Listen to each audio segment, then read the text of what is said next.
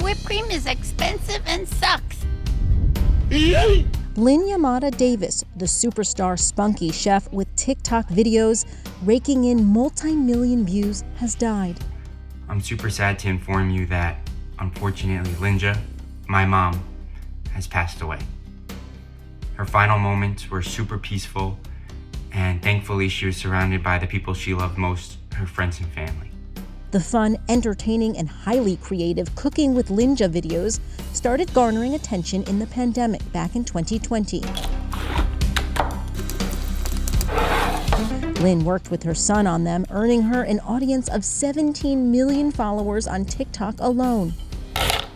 Look how beautiful.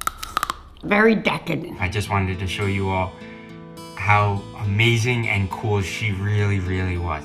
The first photo I want to show you is my mom as a kid.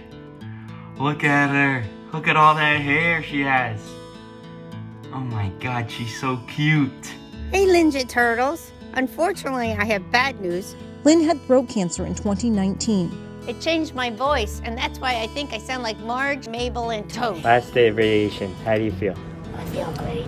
In 2021, I was diagnosed with esophageal cancer, but the good news is I just finished my cancer treatment. You go, girl! Lynn was born in New York City, grew up in Fort Lee, New Jersey, and lived in Homedale, New Jersey at the time of her passing. This is her at a house party at MIT.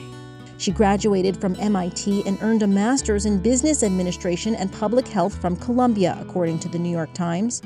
Lynn went on to work for Bell Labs. She ran 8 marathons. Look how healthy and happy she is. She loved animals and traveling. And here is my favorite picture of my mom ever. She looks so intelligent and elegant in this picture. And when I think of my mom, like, this is who I think of. The internet's grandma. Man, she was the best.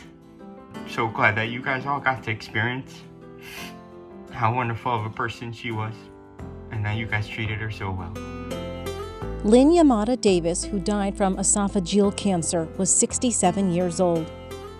I'm Lee Sheps for Inside Edition Digital.